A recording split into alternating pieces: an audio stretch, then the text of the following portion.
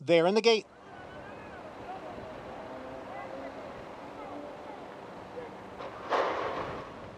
And they're off. From the inside, it is Get Smokin' going out for the early lead. Then Bodie Cream starting over, assiduously ranges up on the outside, and now assiduously has taken second, just a neck off of Get Smokin'. Starting over is running in third. To his inside is Bodie Cream in fourth. By Land and Sea runs in fifth, the big favorite. Decorated Invader is sixth, and the trailer is Glynn County in seventh. The quarter over the yielding turf course, 24-1. Get Smokin' is the leader by a length. Assiduously runs in second. It's 2 lengths. Back to starting over next in third. Then Bodie Cream in fourth, followed by Land and Sea.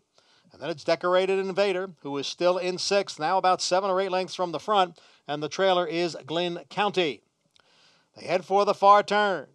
Get Smokin' continues to lead. Assiduously continues to race along in second.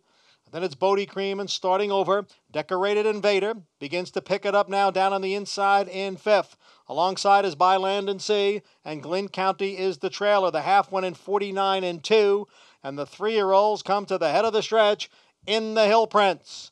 It is Get Smokin'.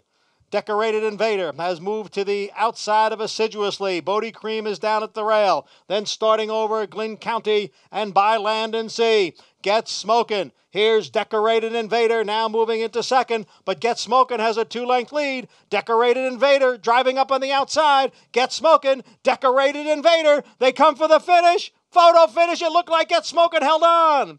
A photo with the odds-on favorite, Decorated Invader.